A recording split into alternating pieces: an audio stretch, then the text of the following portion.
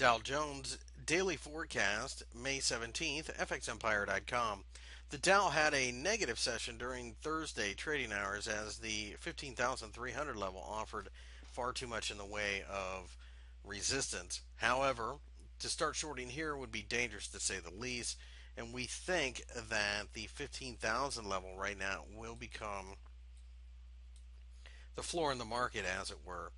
Pull back to somewhere in this general vicinity should produce supportive candles, and those supportive candles we are more than willing to start buying again. Dividend paying stocks, of course, are the way to go, and obviously the Dow is chock full of them.